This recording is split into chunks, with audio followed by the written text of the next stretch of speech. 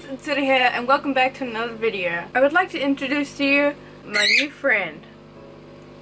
Isn't she beautiful? So I've had this beautiful monarch butterfly for about a week. This is what her wings look like. So she can't fly. She does still try to fly sometimes, but she just falls to the ground. I honestly didn't think that she was going to live for this long because I've tried helping insects before and usually they do end up passing away the next day. But to my surprise, she's still going strong. I thought I'll just make a little bit of a care video, I guess, on butterflies because during summer and spring it's very common to find like an injured butterfly outside. Now I know it's winter for a lot of you guys, but here in New Zealand and some other countries it is summer, so there's a lot of butterflies around, especially monarchs. My family has a big garden at our house, so we get a lot of butterflies flying around, and I found this little butterfly just sitting on the ground. I thought she was dead, so I went to go pick her up and she's still alive. So at first I left her outside on a flower for a few hours until it got dark outside and she was still on that same flower, and it gets quite cold here at night, so I decided to keep her. She's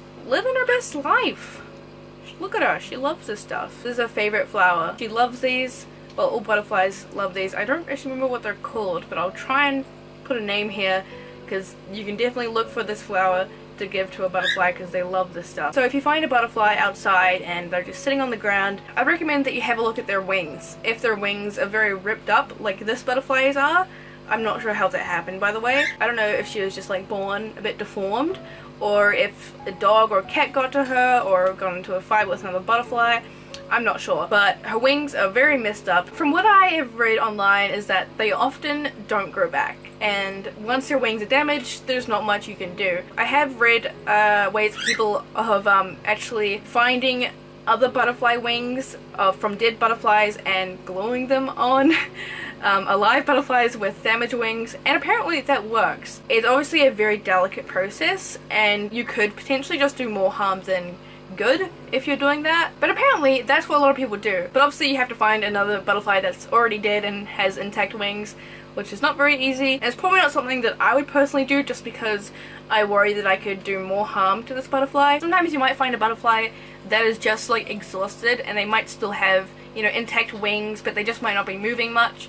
If you do find that, the best thing you can do is either put them on a flower where you can like watch them close by, or you can take them inside for a little bit, give them some fresh flowers, give them some sugar water, and they might recover, and then you can set them free once they're better, if they can fly.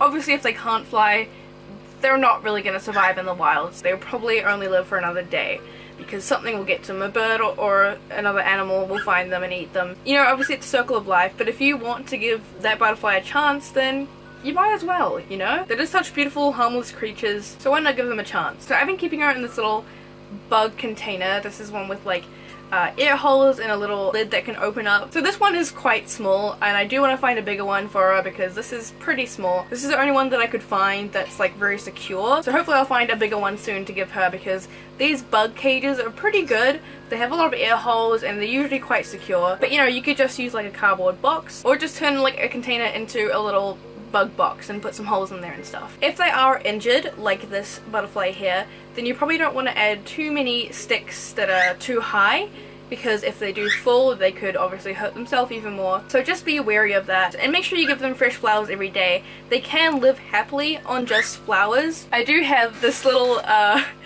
pot thing, which is actually like a Samoan family pot, and I put water in here and give that to her. Sometimes I'll add a little bit of sugar in it and make like sugar water. You can also use a damp paper towel for water as well, because obviously you don't want to add too much water. You don't want to use too big of a water container that they could potentially drown in. I also like to put her out in the sun every day. If it is, you know, good weather outside, I'll just take her out and maybe I'll put her in some flowers and stuff like that. I'll put in some videos that I've taken throughout this past week of her, and I've taken her like outside. The sunshine's very good for them. She seems to really enjoy the sunshine. When I take her out, she often will flap her wings a lot and like try to fly, but obviously she can't, so she just kind of falls. Just be aware that butterflies only live for about 60 days, depending on the type of butterfly. Monarchs live for about 30 to 60 days, but I'm not really sure about other butterflies. But it also can depend on the season that they hatched, so don't expect them to live very long. I'm honestly just surprised that I've had her for a whole week. Like, to me, that's like pretty cool. But yeah, they don't have very long lifespans. You know, you can just still give them a good little life, even if it is short. Also, if you do take your monarch butterfly outside, which is what I do, just be careful of other monarch butterflies, because when I took her outside the other day, we got like attacked by another monarch butterfly. It was the most bizarre thing that I've ever experienced, but I have it on video. Get out! What is happening? Get out!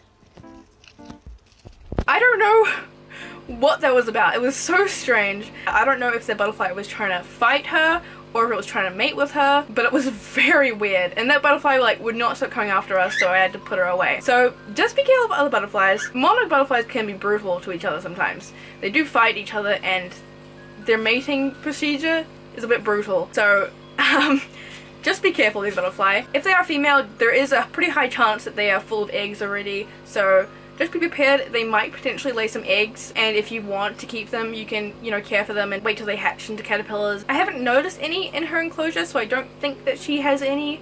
I don't even know this is a girl, to be honest. I'm just kind of assuming she's a she. They do lay their eggs pretty quickly after mating, so you'll know within like a couple of days if your butterfly does have eggs or not. They are very small though, so just, you know, you might have to take a good look. So yeah, I think that's everything I really wanted to say in this video. If you're out there also raising an injured butterfly, I wish you good luck. It's definitely not what I expected I'd be doing at the moment. If you guys have anything to add about monarch butterflies, feel free to in the comments below. I've only really learned this stuff within this week, so obviously I don't know everything. I'm just trying my best with my little butterfly. Maybe I should call her a butterwalk instead of a butterfly. Thanks for watching, guys. Bye!